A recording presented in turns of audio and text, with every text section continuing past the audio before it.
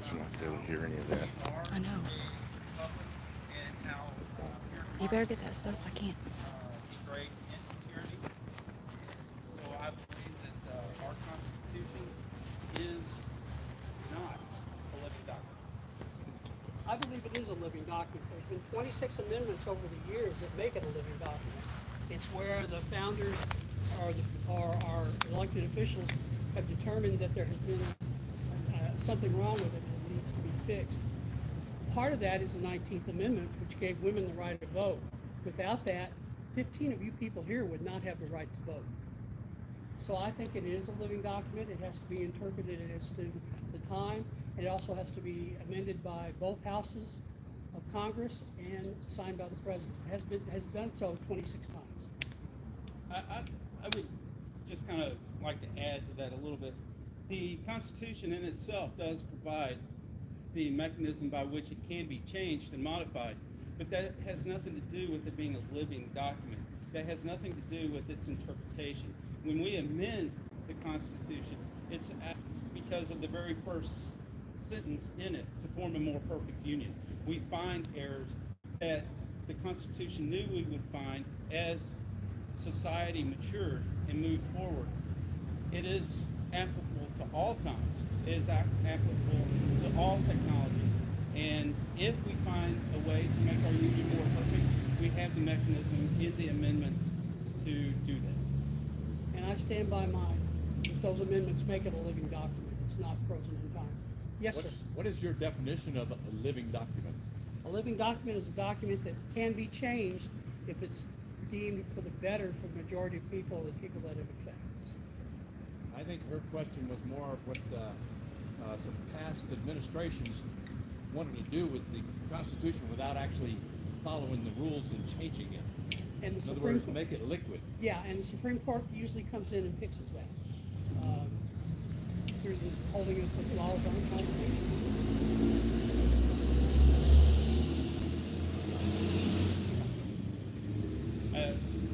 I would just, you're right. I mean, we need the Supreme Court. It needs to be the way it is. I think, the political climate of the day, discussing expanding the court because they don't like certain decisions. I think those are dangerous tactics. Those are extremely dangerous thought processes, and we need to respect the decisions of the Supreme Court just as we respect the laws passed by Congress and signed by the President. I agree with that. Yes, sir. So with the whole abortion issue, going over the Constitution being like a living document, it's in terms of it being a document that is dead, as in essentially like you need to interpret it the way it was interpreted. You also have to like interpret it based on the values of the founders and that sort of thing, I believe. Like the right to abortion was based on some sort of, it was in the penumbras and the emanations, and they were talking, they like drew it from like some sort of right to privacy, something like that. But that's an example of them treating it as a living document and interpreting it the way that of the times, not their times, because if they interpreted in their times, they would have interpreted the Constitution as like, life is life, and they would have recognized the way the founders viewed life, which is, from a Christian standpoint. And so that's my understanding of like interpreting the Constitution. You have to, it can be amended, of course. It's not the Bible, the Constitution is not gospel, but it needs to be understood and interpreted from the founder's perspective, not from the current perspective. Like, if we were to, I don't know, like, their definition of men is like mankind or something like that, we can't, like, misinterpret that and then claim that they were only speaking about, like, males, that sort of thing. It's just, calling it a living document is, to me, it means interpreting the words and the phrases that they used and how we use it today, not that it can't not be amended. Does that make sense? I'm not sure I know what your question is. I was just trying to make a point. Okay. When you look at the Constitution, when you read the Constitution, do you read it as it was, or do you read it, do you try to apply today's, your thought processes of today to their wording, to switch it to what you would want to mean it today instead of what it was supposed to mean back then? That is what he's going for. That's what he's asking. That would be a question. That would be the question. Yeah, whenever I read the Constitution, I read it as to the context of, as a federal agent, what situation am I in, and how can I best not violate the Constitution? So you're reading it, you're taking today's and you're interpreting today instead of, for the meaning of it, instead of the original intent of the document. Yeah, because there were no machine guns back in 1776. Yeah, it doesn't there were no matter. hand grenades. There were no. There were military-grade weapons. We could have our Yeah, own military-grade cannons. weapons. Okay, we could have our own cannons. That's just the way it Muskets and was. that sort of stuff were the big issue. As a federal agent, I had to look at that, and I'm looking at a box of squad assault rifles that we've done a case on, and I have to look at that and go, okay, how does the Constitution affect me here, and how do I best handle this? And usually it's due process. So how would you interpret the Second Amendment when it comes to military-grade weapons? I think that fully automatic weapons are not allowed under the Gun Control Act of 1968. Is that constitutional, though? I know. I couldn't get any worse. They're not, as abortion, military-grade weapons and abortion are not mentioned in the Constitution. They are under arms. No, they're not.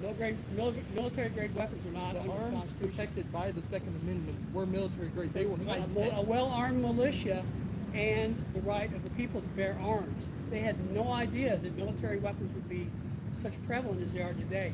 Do I think military weapons should be banned? Is that what you're asking me? I think that if they're fully automatic, they probably should be. Semi-automatic, I do not. So Byers, the I got a question. Wait a second, let him finish. Okay, sorry. so the point of the Second Amendment is to arm the citizens as equal to the government. Would you agree? It doesn't say that, no. I Says wouldn't the agree with right. that. It says that a well-regulated militia being necessary to the security of a free state, the right of the people to keep and bear arms shall not be infringed. That seems pretty clear. The point being that the founders knew that if the government was stronger and more armed than its people, then it could subdue them, right? I don't argue with you there. And so therefore, like, the Second Amendment allowed for cannons for like merchant ships. It allowed for muskets, which were military-grade weapons at the time. They were cutting edge at the time. Yeah, yeah, exactly. Very So, much so. in effect, the whole gun should be banned. It's not protected under the Second Amendment. It doesn't make any sense because the purpose is that the Second Amendment allows citizens to have military-grade weapons. I mean, to say that they thought So that, can you or they guys saw see muskets as like, you know, my TV? ineffective, and Do you have an On my M4? phone? I do, yeah. No, I have two. They're military-grade weapons. Is yours fully automatic? No. Mine is not either, and I support you for having that weapon. If it was fully automatic, would I support you? No, it's the Gun Control Act of 1968. But I believe that act is unconstitutional. Then get a hold of your U.S. representative and senator and have them fix it. May I follow up? Yes, sir. What would be your reason for not wanting a fully automatic weapon to be in the hands of civilians? Because I've seen too many people use them in Okay, bad thanks. circumstances to kill too many people. It's not the gun's fault. It's not the gun's fault, but Have you it's seen the the ability of the government person to use get to the fully gun. automatic That's the fault. against the people? Huh? Have you seen the government misuse fully automatic weapons against the people? I saw Waco. Saw that happen. Lost a friend there. I think it was handled poorly. There are better ways that they could have handled that, knowing that Koresh came out of that compound twice a week to get the mail. Could have got him at the post office and did what they needed to do. So what does shall not be infringed mean to you? that you could keep and bear arms, as long as they don't go against the gun control act. All right, guys, we've run out of time for Ed on that question, so let's switch for the same question. I'm getting tired over here.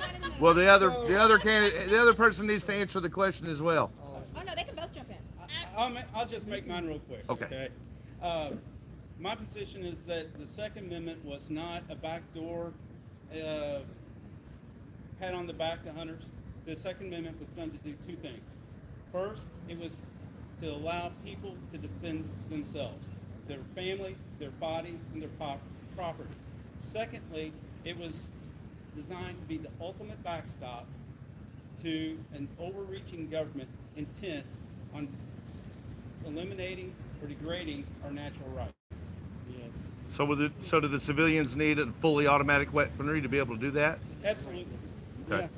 There you go. Mr. Byers, so if you were just shaking your head just now with John saying that they should be able to protect themselves from an overreaching government, just like you were agreeing with that statement with Waco and Ruby Ridge just a couple of weeks before the incidents of Waco, which was completely mishandled, but that's a completely different conversation. But let me ask you this: if a military-grade weapon is fully automatic, and the purpose of the Second Amendment is to keep the civilians safe from an overreaching government, how are we supposed to keep ourselves safe from an overreaching government without government military-grade issued weapons? As I said, you need to contract your U.S. representative and your U.S. senator and have the Gun Control Act of 1968 amended. That's not my question, though. My question isn't how we can change that. My question, though, is why do you see fit that that should not be allowed? Why do you think that should not be allowed? Because they're weapons of mass destruction. Okay, so let me ask you this. What happens when the government comes knocking on your door, wanting to take your family's guns, and trying to keep your family under their shield, and trying to disrupt your life? What are you going to do then? I have no automatic weapons at my house, or no prohibited weapons at my house. Okay. So as long as you comply, it's not a problem. I have none. I have no need for them. I've been in numerous critical no incidents need yet. involving gunfights. I've never had to use an automatic weapon. We depend on our police to keep us from being in that problem. You know, like we depend on them standing for our constitutional rights. Keep them from overreaching as Always well. happen. If they're a part of the government, how can we suppose that they're not going to overreach? Yeah, exactly. Yeah. The police are the active I got a physical question. Where do you guys draw weapons, automatic, semi-automatic, single shot, whatever? Where do you guys draw the line on what is considered to bear arms? If I had an F-16 bombs and a machine guns on it, it's a weapon. It's got guns on it. So you draw a line there, or grenades. What do you consider a weapon? A grenade is not a firearm, of course, you know that, or landmines or something like that. How do you guys interpret that right, bear arms? I mean, what defines that arms to you? So I think, make sure I understand your question, is where is that line in the sand where once you cross that line, that's no longer, quote, an arm, that becomes an army? Is that? Not so much just an army, just as an individual, they just say arms. Okay. What would you consider the definition of arms? Okay, so I'm going to answer the question the way I think you're asking it. I don't see any limit to what you, as a free, sovereign American citizen, should be able to own. If you can afford an F-16 and you can put gas in it and you have a place to park it, by God, let's go for a ride. Yeah. Really? I would interpret it under the existing regulations by the state of Indiana and the United States government. Civilians are not allowed to own military craft that still have weapons attachments or weapons on them. That's the federal law. What about other types of, quote, as I said, it just says arms. It doesn't specifically define a side piece or a revolver, a pistol, or a fire. You mentioned hand grenades? Pardon me? You mentioned hand grenades, didn't you? That's what I'm saying, yeah. How would you Yeah, that's qualify? considered a weapon of mass destruction, and I believe there's a state and federal law against it. where do you draw the line with what's considered as a weapon of mass destruction? It's defined in law. You What can is look the it up. definition? It's What defined. is your definition? Yeah, My definition? I think I I would- want to know yours. I would go to the book and look. You know, it's not up to me to put my personal opinion as I enforce the law. I don't think that's what they're asking. I think that what they're asking is where do you draw the line? And Where I'm do you- saying, He's my reply answering. is that I'm gonna look under the law and see what it is. I'm not gonna make a personal judgment call. I'm gonna look under the law and see what they tell me it is. Hey, you So use it. this is kind of the Jen Psaki circle back here. This is why I think it's important that we're having this discussion, because Mr. Byers is talking about following the law. And the example that I would use with federal law enforcement, which law did they follow, was Katrina, the hurricane in New Orleans. You know, we had federal agents going from house to house with no authority to confiscate firearms. And we can talk about specific examples of that happening. And this is why I think we need a sheriff that is strong on constitutional law and understands that regardless of what a federal agent comes into our county and tells the sheriff to do, he's going to stand his ground and say, no, we may have had a major hurricane, there may be major destruction, so you do not have the right as the federal government to go from house to house and confiscate firearms. Was that illegal when they did that? It was illegal, but they did it. So it's against the law? It is against the law. Okay, And so if I someone agree was with you. protecting the law, that would not have happened, right? I'm sorry? If someone had been protecting the law, then that couldn't have Absolutely. happened. That's why we want to make sure that our sheriff knows the law, understands the law, and is committed to following it, regardless of who's telling him what to do. And I agree with that. I've seen federal agents abused too much in my own time as a federal agent. Trust them. I will never work with the Secret Service or the FBI because of that reason. People's individual rights should be respected, and it should be respected under the color of law. Yes, Both of ma'am. you guys well said. So you're saying you're going to protect our right to bear arms, Yes, ma'am. Legal arms, yes, ma'am. even though the feds come in and tell you we're going to. I won't be an employee of the feds. I'll be the county sheriff. And under the Indiana Constitution, it plainly says that you as a citizen of Indiana can bear a firearm for your own self-defense. It goes beyond that of the Constitution. You have That's beautiful. Very nice. Semi-automatic, whatever. Like I said, if it's an automatic rifle or an automatic machine pistol, then I will go to the Gun Control Act and see what it currently says. So are we saying if it's legal, Yeah. you'll support it? If you're carrying, say you're carrying a Glock 26, 9mm compact, much like the one I'm carrying right now. If you were to carry that, and a federal agent came to me and said, you need to take that from her because she's got a concealed weapon, my response would be, get out of the county or I'll arrest you. You're acting beyond the color of your law and beyond the Indiana state law. Get out.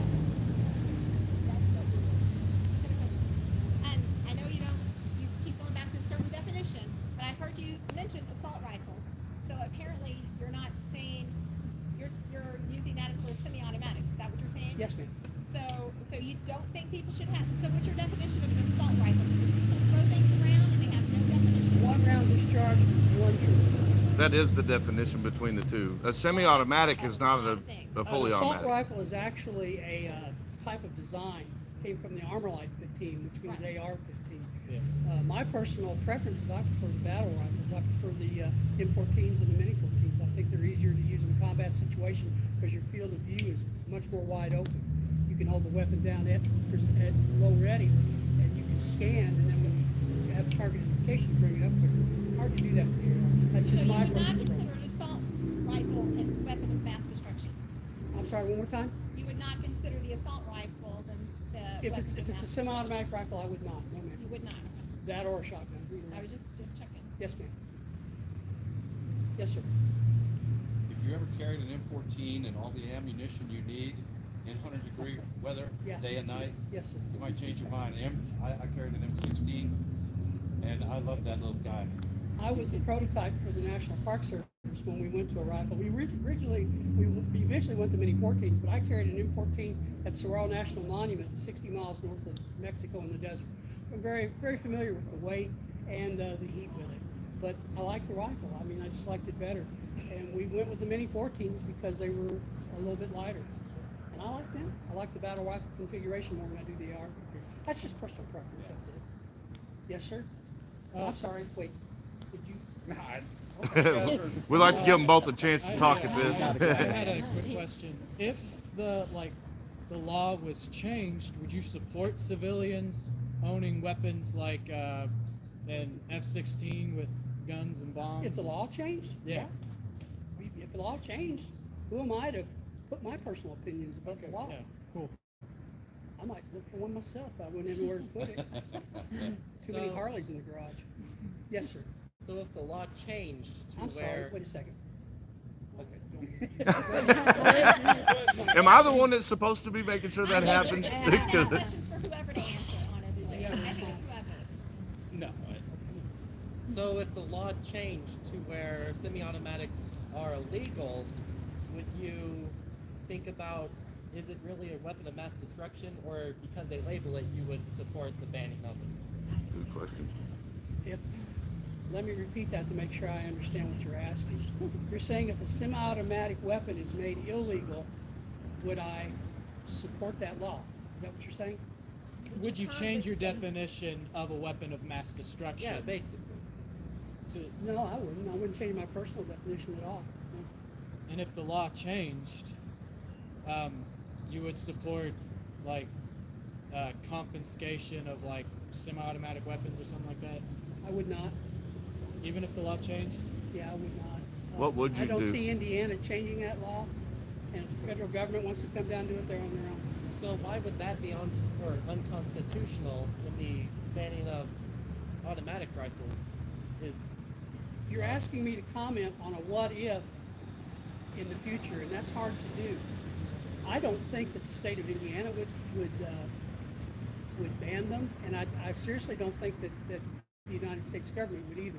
For every 100 people in the United States, there's 120 guns. It's just too many out. There's like 67, 63 million assault rifles out there right now. Just way too many to try to confiscate. Let's change that question a little bit, and let's use the same question, but let's use different scenarios and different items. So, because I think this is something that we probably have coming down the pike. A couple of weeks ago, we had a Supreme Court essentially say that the right to an abortion does not exist within the Constitution. And we understand that in the state of Indiana on July 25th, we're going to have a special session with our General Assembly. And chances are very high that they will make abortion illegal in the state of Indiana. And part of the language of that law could very possibly be that the sheriff is charged with the responsibility of preventing federal agents from coming in and trying to impose federal regulations on an Indiana law. And so this is something that could happen within this month, within 30 days. And I think it's fair to ask Mr. Byers, so Indiana passes that anti-abortion law and charges you with the responsibility of preventing federal agents from coming in and preventing that law from taking effect. At that point, are you going to be loyal to the state law, or are you going to allow the federal agents to come in and impose? Mr. Colburn's asking me a very nebulous what if in the future. I can say this, that if state law is in conflict with a federal law, there's a doctrine called supreme sovereign, and you can Google that. And supreme sovereign says that the federal law takes precedence. It does not state, however, that a county sheriff or a local police department has to assist any federal agency in the performance of the federal agency's job. Quite frankly, we have enough stuff going on with the jail and with the lack of response in the county right now with the sheriff's department. Those are my main priorities. I'm not too worried about the rest of it. Absolutely. I'm gonna kind of like put it in reverse a little bit. So he was just talking about when you support if the law had changed on semi-automatic rifles or what you consider assault rifles or handguns like the Glock 29 you just mentioned, 90mm compact. What if that law changed? You said you would not support the federal agents coming in to confiscate, correct? That's correct. Okay, so what changed between the assault, the fully automatic, and the semi-automatic? The danger to the public. There's not much difference though, because I mean you can look at there are bump stocks which can allow you to shoot quicker. They're now trigger. banned. You can tell that to Uvalde. You can tell that to Buffalo. You can tell that to people that were assaulted. It's not the gun that's the problem. It's the person behind the gun. It's very true. Guns are only tools. That's the only thing they are. And I think that's bad. I can't hear you. I'm sorry. I said Uvalde was because the police wanted to know. That's right. I mean, that's what it was. Well, and we had an individual that had 2 mental health issues that was allowed to purchase the weapons. Because it was never reported. Because Yeah. the police officers, again, didn't do their job. Precisely. Okay, Are you so, done, ma'am? So how effective are the gun laws that are on the books? I mean, if the guns aren't the problem, it's the person, how effective are background checks and making sure that the guns don't fall into the hands of the wrong people? You want to take that? Well, my opinion would be that they can be very effective if they're utilized. Let's keep running with the Uvalde situation. Not only, I'm not an expert on Uvalde. I haven't seen any of the documentation. All I'm going by are news reports, right? So my understanding is that the police had been called on this kid once or twice. Those reports weren't correctly made. But more importantly, we had a father that allowed his underage son to buy those guns with his permission. So, I mean, we have a number of breakdowns in this situation, and I don't believe that it was lack of gun control. I don't believe it was lack of gun laws. It was a lack of people doing the right thing. And for us to have a government that steps up and says, well, we need to infringe more on the Second Amendment because of Uvalde, I think it's just short-sighted and ill thought out. And I agree with that. Yeah, I agree with that, man. The current gun laws as they are now are very ineffective.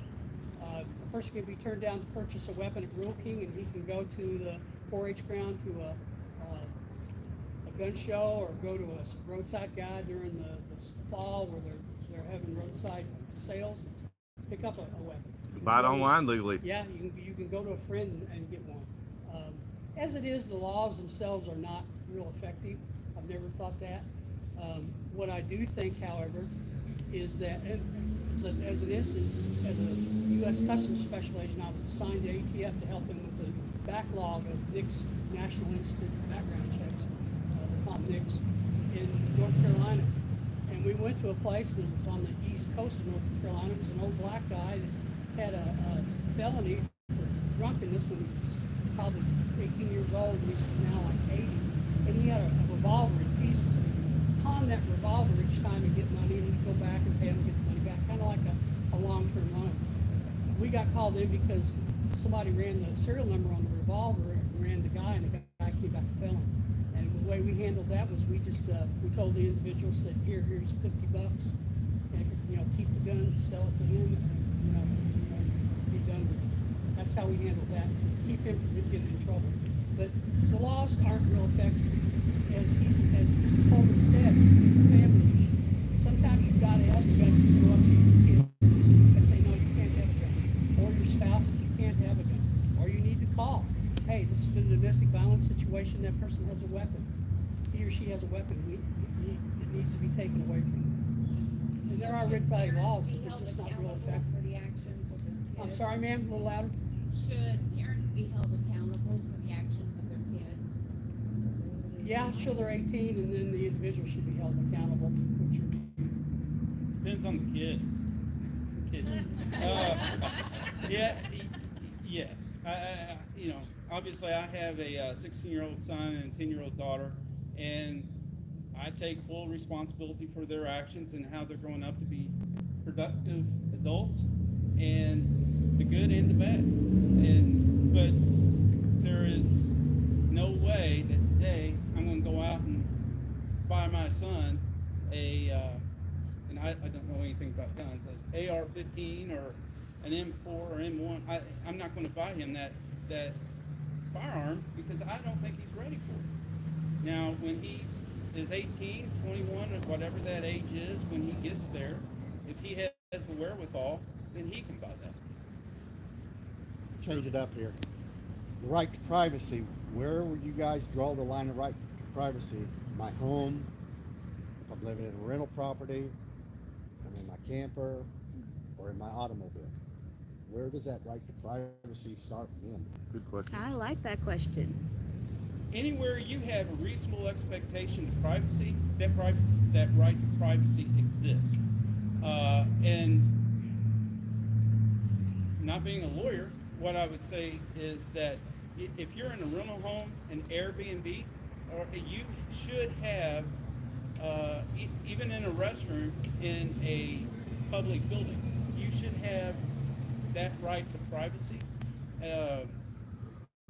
And there should be some restrictions on what the internet people can see and collect from you. You know, we've got 30, 40 people here. I doubt if any of us have ever read every word in the terms and conditions of the phone when we turn it on. It's a brand new phone. You know, when we accept those terms and conditions, we sign away some of our rights to privacy. And I don't think that's, in vernacular terms, I don't think that's right. We should still have that reasonable expectation of privacy, even on the internet and with our cell phones. Is it our own choice to be on the internet, though? Like, is that infringing our amendment rights? I understand that perspective, but wasn't it also your right to use a landline?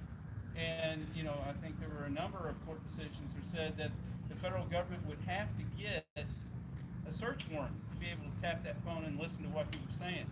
And I think that same test should apply to cellular telephones and the internet. Well said, sir. Ed, would you like to answer that too? Let me add to that, and I left this part out.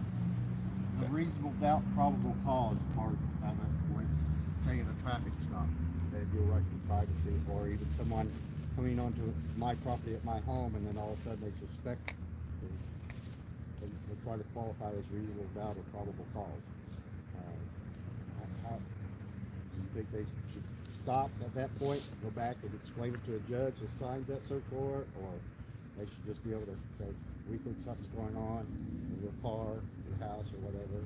Another good question. I'm not sure I completely understand the question, but well, in my opinion, a traffic stop. I'm in my automobile. You know, is that private? Why I'm in that automobile, even though I'm on a public street?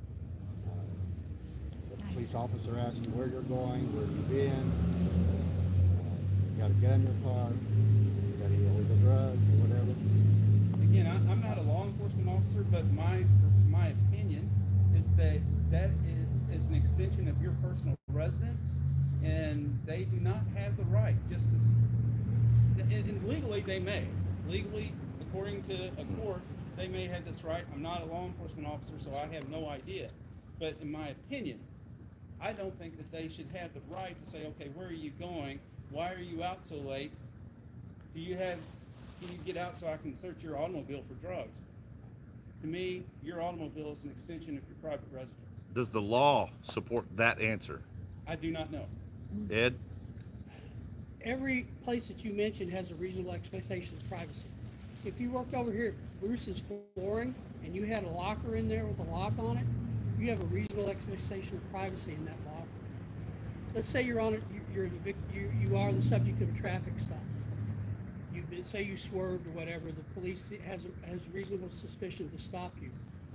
Let's say that he, as he walks up, he looks into the car and sees something that shouldn't be there, or something that triggers something.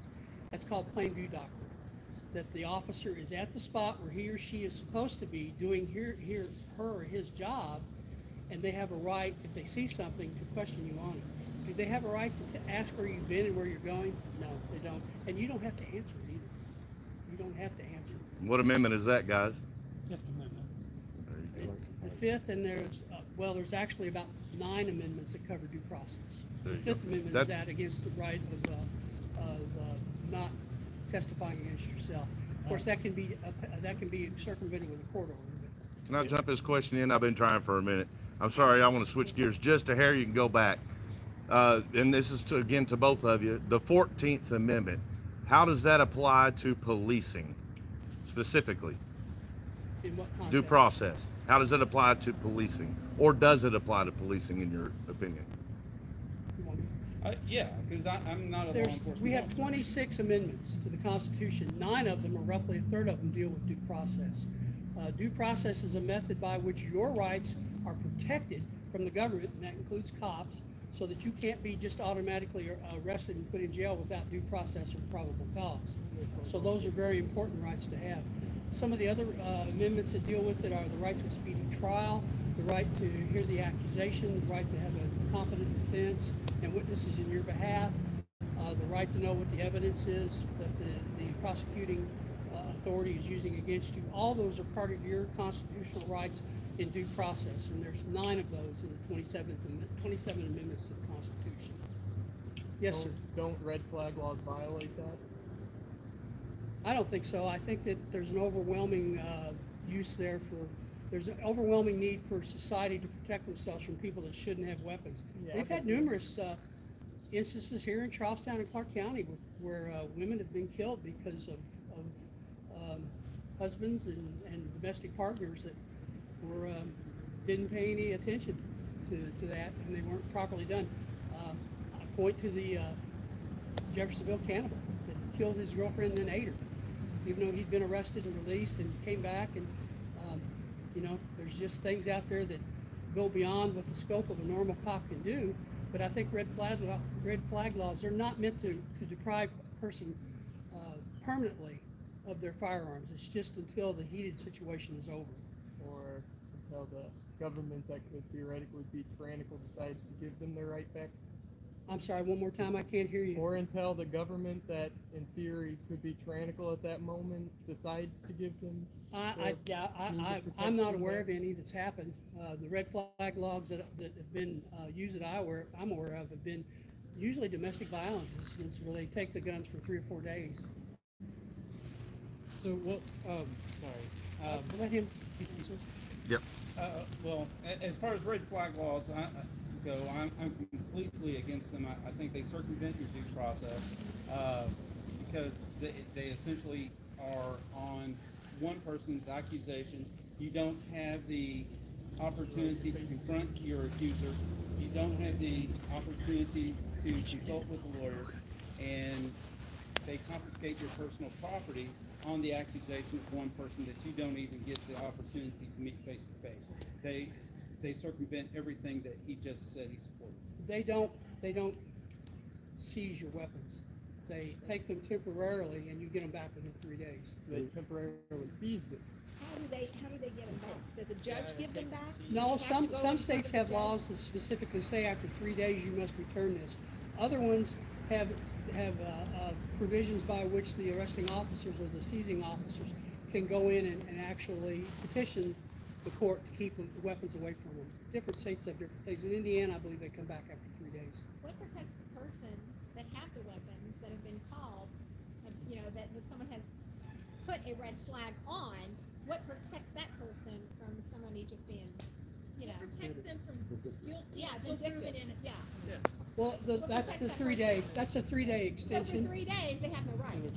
Well, no, it's not they have no rights. They can get a lawyer and petition back. However, most states, including Indiana, allow them to go back within 3 days anyway. So you're absolutely fine with somebody losing or suspending their rights for 3 days? If For somebody those says particular something. weapons, yes, ma'am, I am. That's the Okay, 14th so- Amendment due process. Let me ask you this then, Mr. So let's say Billy Bob down the street has a problem with Johnny Boy. You have to speak up, son. I can't hear you. Sorry. Let's say Johnny Boy down here has a problem with Billy Bob. Johnny Boy decides, you know what? This guy's going hunting next week. I want to make his life absolute hell because, you know, he didn't pay me back for drinks last weekend.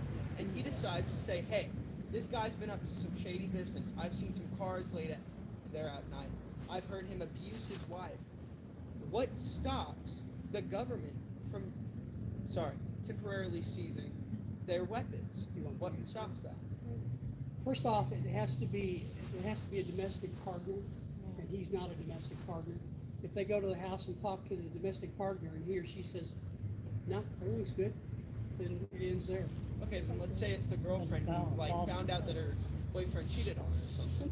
They'll go to the house and see if there is indeed any evidence that there was any type of domestic violence.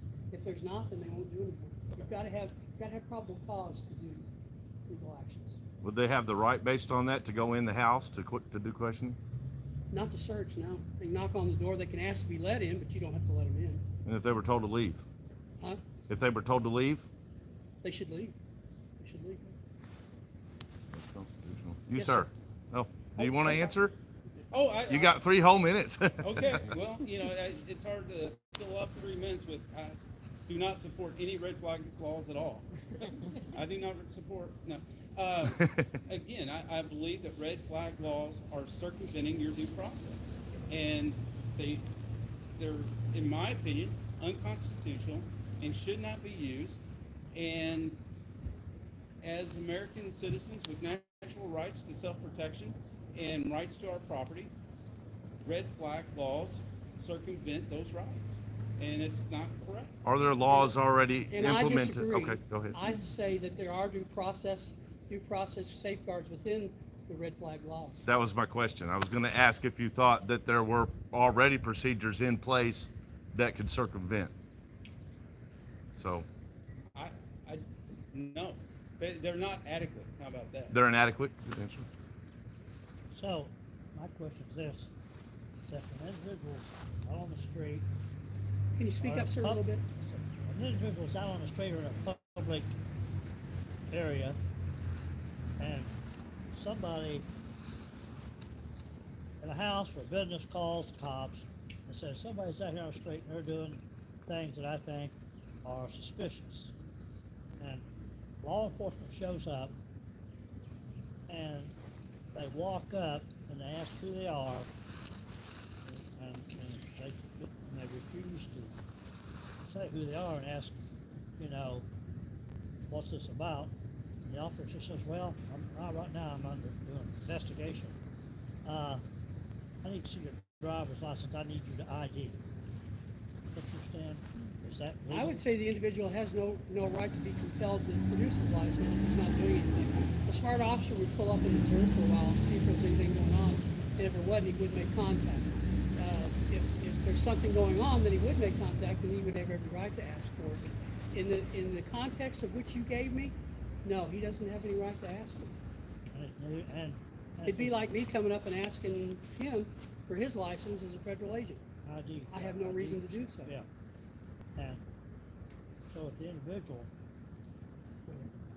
I would agree. Again, you know, we have a right to be secure in our persons and a reasonable expectation to privacy. And I would not see how anyone could be forced or compelled to acquiesce to that request. Yeah, just on that one. Yes, ma'am? I don't have a question. Okay. We're down to 8 minutes. All right. So this is a question coming in from the internet. Let's handle these first. Make sure that we've got all the questions out here. I got a good one. This is my question. Mr. Byers, do you support the recent Supreme Court's overturning of Roe v. Wade? Do you support that constitutionally? It's not a matter of whether I support it or not. It's the law. Personally, are you asking me personally or Yes. professionally? Personally, I don't support it. Professionally, I do. That's how it works. There's a lot of laws that you're called on as a law enforcement officer to enforce that you may not agree with. That's not your job. Your job's not to put your personal views and opinions into the administration of social control via law enforcement. That's not your job. Your job. Hard? Huh? That's gonna be hard. That's why there's so many bad cops. just want to give you an opportunity to clarify something because I'm a little bit confused. Okay. On one of your posts that I was reading, you said you were pro-life? Mm-hmm. Personally, I'm pro-life. Okay. All right. Well, then I misunderstood your answer just now. Okay. Does the Yes, question ma'am. need to be rephrased? Well, I'm It does. sure I just made a mistake. Okay. Earlier, you made a comment, and maybe I misheard this, and everybody can say you didn't hear it right. But you made a comment that the federal law supersedes state law. Mhm. But on Roe v. Wade, it's thrown back to the states. Mm-hmm. So then then you have to follow the state law as opposed to the federal law. Until federal law becomes promulgated, if it does that at all. Yeah. It becomes a federal law. Promulgated, it becomes law. If the federal law becomes promulgated that guarantees abortion, then that's we're back to square one with the Supreme Sovereign. But right now it's not, and I don't know how that's going to happen. I have no way to know. And see, I again, this is the difference between a republic versus democracy, because I believe that position is completely inaccurate given the 10th Amendment, where if a right is not specifically delineated in the U.S. Constitution, that right is given to the states or to the people. And in this case, the Supreme Court has said that right is not in the Constitution, therefore it is given to the states to make the decisions. So regardless of any federal law that could or could not be passed, the Supreme Court has already said that the Constitution gives the right to legalize or not legalize abortion to the states. So regardless of any federal law that is passed, the Supreme Court's already said it doesn't matter because it belongs to the states. And I would disagree with that in that it says that the laws that are not reserved by the federal government revert to the states. So the federal government takes them back and forth each time. In this case, it's reverted back to the states. And it may stay that way for all I know. I don't know. Ma'am, you had a question? I did. You said, made a comment about that's the comment was, that's the reason we have so many bad cops. Yes, ma'am. So, in your opinion, majority of cops are bad? No, ma'am, I don't say they're bad. They're not corrupt per se. It's just they have a hard time separating their professional selves from their personal selves. And that comes in all sorts of things like PTSD. It comes into how they enforce specific laws, how they handle people, implicit bias they don't even know they have on something, mental health issues. So annual training for police officers and for sheriff's department and for the jail employees should be mandatory if it's not already. I know when I worked at a state prison, it was mandatory that we had certain training every single year to like pound it into our heads. Yep. That we're not there to punish those people. We're there to maintain security. Yes, The current sheriff in of the Clark air County marshals, is not we did- maintaining training, by the way. In the air marshals, we did 16 hours a month training. So we did that too. Yes, ma'am? This has nothing to do with the Constitution, but this is a question that's been emailed. There are people that have served their time in the jail, and they are not let out in a timely fashion. I've heard that a lot lately. So their rights are being violated. Yes, ma'am, we sure are. So what are you gonna do? Well, good I question. don't know about, I don't have any firsthand knowledge with those examples. They may exist. Well, like for instance, Kamala Harris. She kept those people in jail so they could clean up her highway. in California. Okay. That kind of stuff. I mean, they've served their time, they had their 90 days, and now they're on day 120, and they're still out there cleaning up the highway because Kamala won't let them out of jail. Well, that's a clear violation of their natural rights. I know, And so who's gonna fix it? Comes under cruel and unusual punishment. One of the things I'd like to do as a sheriff is have a specific date in the criminal justice system, i.e. the judges, when they do their J&C or judgment committal order to come in, that has a specific date of their release. If not, then if there's any identifying data in that judgment and committal order, then we'll do it ourselves, and then within like 15 days, we'll send a letter to the judge saying this individual is due to be released. Okay, so Yes, ma'am. questions. First, I was just trying to get clarification. On the Roe v. Wade, you said you didn't agree with it, but you would support it, right?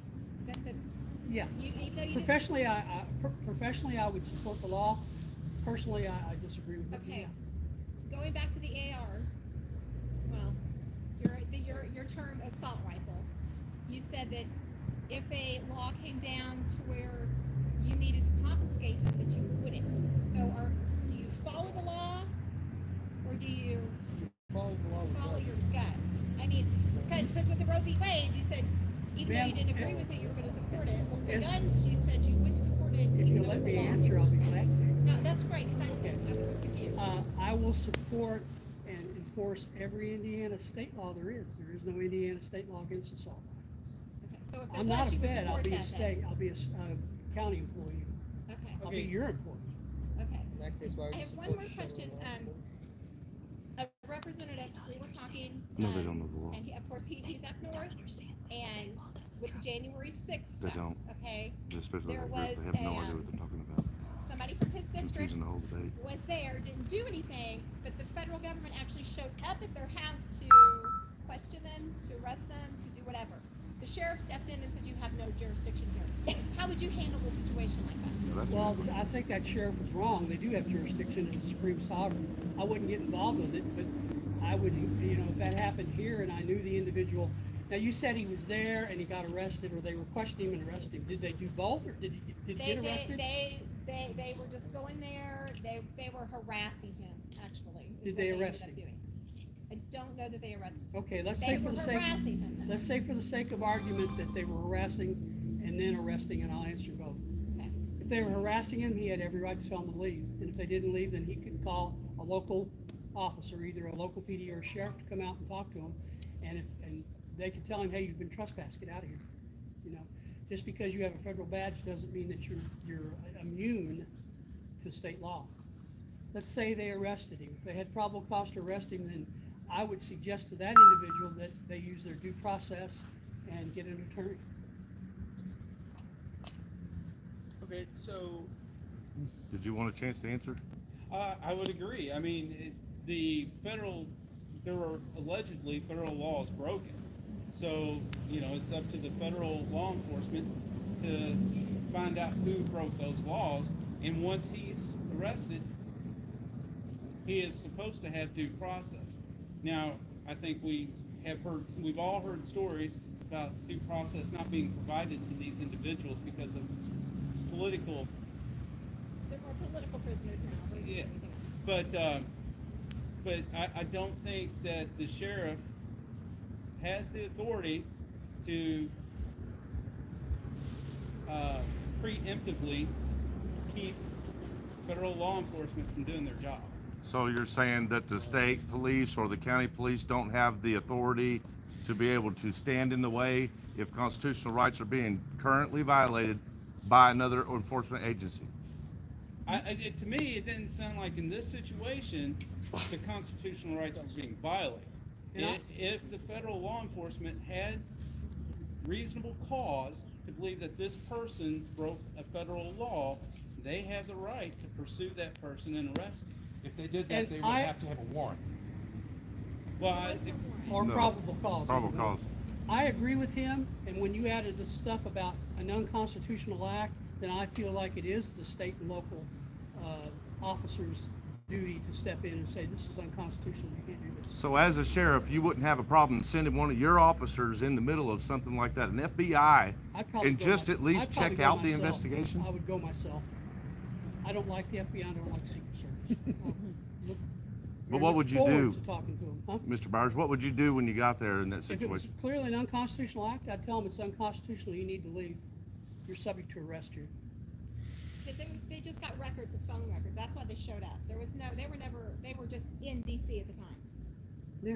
That's all it was. Well, then they should say, why were you there, and get an answer and leave. People need to learn their own constitutional rights too, which Yeah. is great that we're all here And that's the thing about interested in this. constitutional rights. They're worthless unless you stand up for them. If Absolutely. you don't stand up for them, they're just written on a piece of paper. Albeit a very old piece of paper, it's still just a piece of paper. Beautiful That goes newspaper. And not to step on you, I'm sorry. No, go ahead. But I think that goes for the entire Constitution. And anytime there's an assault on that Constitution, regardless of the letter that the person has after their name, we should stand up and defend the Constitution. And that, because it's that document that's providing us the opportunity to be here tonight. Yep. You know, I think you've seen that Mr. Byers and I, we have some disagreements, but we have some agreements as well. But, you know, nobody's up here getting violent. Nobody's up here arguing. And this is what that piece of paper guarantees us the right to do. Last question. Can you speak to the sheriff's role when it comes to eminent domain, taking private property for public use? We went through that here in Charlestown, very much so. There's about 3 people here that would gladly tell you about the use of eminent domain as they tried to take their property during the last administration. Eminent domain, it's not a policing issue, but I will answer my personal opinion on it. I think it should be used very sparingly, very rarely, and then only in times of extreme need. I believe in the free market. I think that if you want someone's property, you should pay them appropriately. Can I ask one question to follow up and kind of bring it all together? Mr. Colbert says represented the Republic to say democracy. Mr. Colbert said that democracy is basically mob rule. You say it's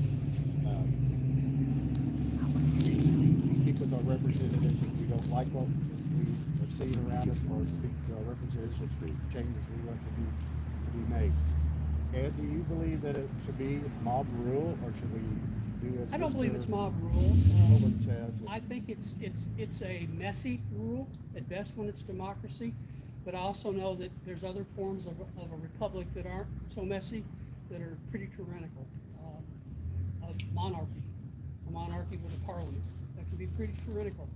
I've seen that in some of the countries I've traveled to. I think that, and I agree that it's a republic, but we're a democratic republic, and I think that's the best thing for it. And I again, on a matter of semantics, I would disagree. There's never been a true democracy in the history of the world that did not degrade into tyranny at some point, because it is mob rule, it is majority rule, and the majority has the ability to trample the individual rights and the natural rights of the individual. Thomas Jefferson said it would happen every 3 generations, regardless of if it was a democracy or a republic. Do you think that's true? Well, I think in the United States we've seen it about every 4th generation. Okay, and you know, and I think there's a book out called The Fourth Turning, and I think there's a lot of truth in that. I think one of the things that we have been able to avoid, that Thomas Jefferson talked about, is watering that tree of liberty with the blood of patriots and tyrants. In other words, fight for it. I know, right? I'm getting old. I can't hear very well, but I do believe that we've been lucky in that regard. Although there probably has been some blood, I think we can look at the Civil War as a two-sided coin. It ended one of the greatest travesties in human history, slavery, but at the same time, it was a baptism with the blood of patriots and tyrants. Would you also agree that the protesters have been shedding blood for that same idealism? Which protesters? Depends on whatever you want to think of. Anyone who's been protesting that has been injured during protest, would you not agree that they are also fighting with bloodshed for their rights? I'd say that's on a case-by-case basis. And the other isn't? I think there probably have been situations where people were protesting correctly and within the law and shed blood, and that's a tragedy. But I think also, you know, let's look at Michael Byrd and when he shot the unarmed Air Force veteran Ashley Babbitt in the Capitol. You know, that she wasn't doing anything wrong. She was there, and she was unarmed, and an armed law enforcement officer shot her with absolutely no repercussions. That definitely should not have happened. We ran out of time. You guys mind if I ask one big question? It's just one, and it's you all can answer however you want. These clocks haven't been working anyway because you all been short answering and other people have been questioning. But let's talk about the First Amendment just a little bit. Let's talk about our freedom to our speech, okay? Do either of you or both of you or separately, however you want to answer it, believe that it is the law enforcement's job to stop a protest? If they're breaking the law, absolutely. I was just gonna say, I wouldn't even do it unless there was somebody getting hurt. If somebody's getting hurt, I would stop it or try to at least intervene to get the person out of there, but no, I think that protest. There's a difference between a protest and a riot. Protest has a long history here in the U.S. The and difference I is agree law. with If they're breaking the law, then it's a like riot. I If said, they're not if breaking they the were law, getting it's hurt, then I would try to stop it or at least get the person out of Yeah, there. peaceful. There's peaceful Where people protest, start and getting then hurt. there's people who throw the word protesting as an excuse to act out violently. of course there Very is. well said. And Very well demonstrate said. criminal behavior. Right. So the difference is my question still, like a follow-up was going to be based on that. How do you differentiate? Is it by saying if this person is committing a crime during their protest, then would you act on that person, whereas the person right next to him maybe rode together there? If this person's not violating a crime, would you leave them the hell alone? Yes. And what do you think? If it's possible, I'm afraid that in a situation like that, where you have a large crowd, again, I'm not a law enforcement officer. I've never been in that situation. It is a police debate, though. But to me, if I'm standing next to a guy that just threw a brick through a window, and I didn't touch that brick, it's going to be hard for a policeman standing across the street to know which one of us threw it. And if there's 10 of us around, it's going to be even harder. So he's going to have to look at all 10 of us. Wouldn't he need to look at the probable cause to be able to enact? I would say that, number one, if you threw a brick and just did property damage, if it was a protest, I wouldn't get involved. If you threw a brick and hit somebody, then I'd get involved. I understand so that. You're not going to protect property. Hold on, if Huh? You're not going to protect personal property. In a protest? Business property, business owner. You know, in a protest, I'll protect personal property from theft and that sort of stuff in a protest situation. If I could see the person that threw the brick and knew who it was, I'd go get him. Okay, so you wouldn't conduct an interview, I'm sorry, excuse me, interview or even like any sort of trying to figure out who did what if someone vandalized. If one I of the saw cars it, in my the protest. presence, saw him throw it, I wouldn't need to conduct an interview. Wouldn't need to give him Miranda rights. Would you make the arrest at that point, sir? Yeah, if I saw it. So if you saw it But with if your I own didn't eyes, see who did it, and if there you was a had group of 10, exigent which was- circumstances in which you could enact, then you would. Is that what Yes. you're saying? If there was a group of 10 people and somebody threw a brick and I couldn't tell who it was, I'm not going to do anything. You're not going to My- disperse and- them either. and that- I'm You're sorry? not going to disperse them, even though you know this crowd Yeah. is causing that chaos. Yeah. You're not going to disperse. No, I would try to disperse them, try to get them out of there, or at least break them up. Because they don't have a right to do that in protest. You do not have a right Yeah, to that's destroy things. You don't, but You don't it have has a right be- to be told to it has leave be a either. They don't have the right to tell us to misdemeanor leave. committed in the They'll be like presence of the someone from officer, and here. the officer has to see it. If the officer doesn't So see it, at then- that point in time, it's no longer a peaceful protest. It's no longer what you're protected against. Once you start vandalizing things, once you start hurting people, then that has now crossed the line. yes, ma'am, that's correct. I've got a way to clarify this. Is it an individual basis, like an individual that's violating law versus a person that's at the protest? Is it an individual person by person basis? The law enactment, is it by individuals? Or is it collectively as a group? I don't understand your question, please. Well, again, I think this goes to the heart of our initial discussion. Are we looking at the individual, or are we looking at a collective mob?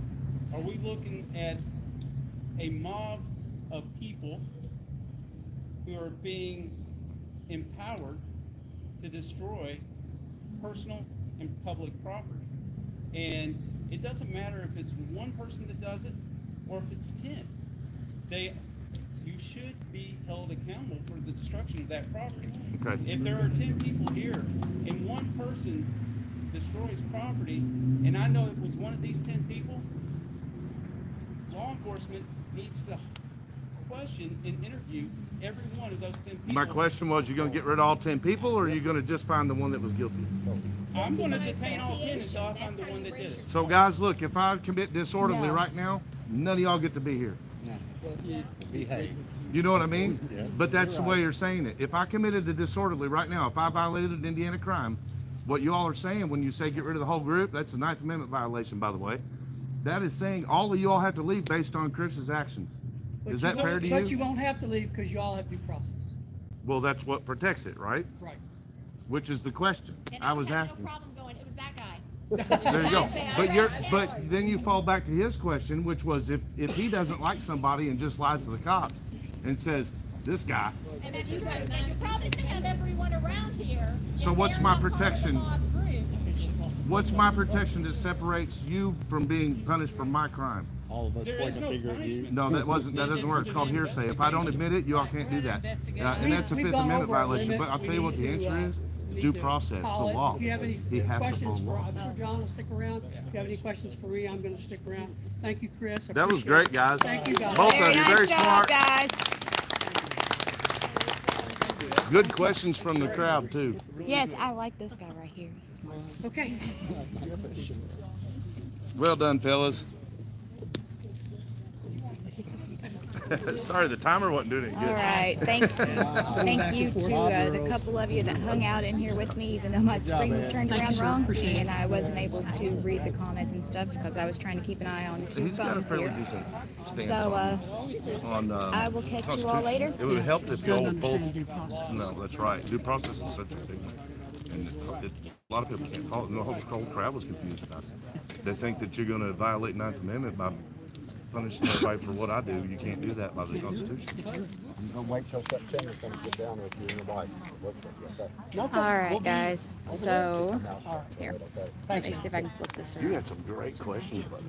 Wow, it's really close. No, but you had really like Thank questions. you guys for coming Nice to in, meet you, watching Mr. the Kraft. live, Some and questions I that apologize for absolutely not really being able intriguing to to me. read I what everybody has appreciate put in the those. chat. A lot of You people guys are stuck awesome, in the and we will try to go live again here in a little bit. That way we can talk to everybody. I don't really know a whole lot going on. And whoever did the $5 super chat, you're awesome.